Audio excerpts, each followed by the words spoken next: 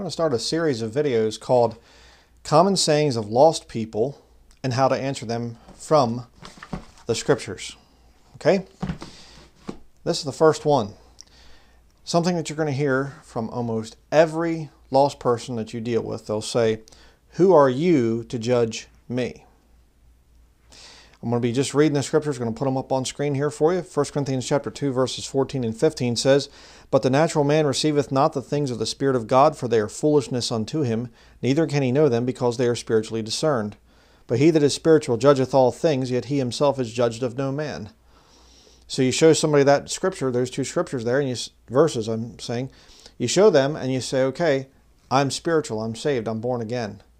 And when I'm judging you, so you don't understand a lot of the things of the Spirit of God, the things that are given to us from the King James Bible, because you're not saved.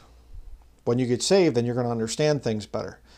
But me, I'm in a position where I am supposed to judge. And my judgment that God gives to me is actually to help you improve your life. John chapter 7, verse 24, "Judge not according to the appearance, but judge righteous judgment." Again, it's a command. We are supposed to judge righteous judgment. But something that you have to keep in mind as a Christian is, judge not according to the appearance. Sometimes it's good to kind of remember what you used to look like back when you were lost. Okay?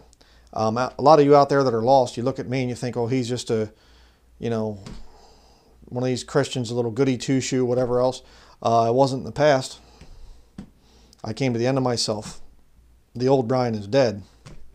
But you would have seen me in the past, you wouldn't have thought that I was a Christian. Okay? Remember what you were before you got saved, so you can have some grace for those people now. But we do have a right to judge people. In fact, we are commanded to judge people as Christians. Why? Because we have an absolute standard of truth. And you need to tell people that. It isn't about me. It's not about my religious denomination or feelings or preferences. It's this book. Okay? This is how we judge right here.